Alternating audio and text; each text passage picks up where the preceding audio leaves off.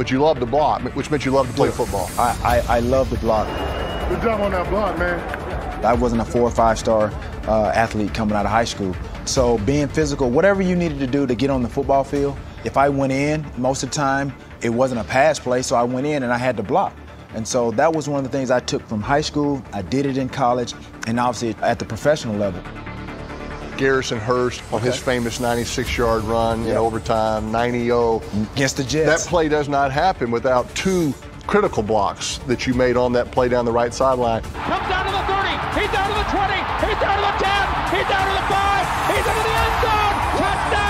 Touchdown, 49ers! You talk about being a complete receiver. I think if everybody just watched that play, for me, that signifies who I am as a person and who I was as a football player.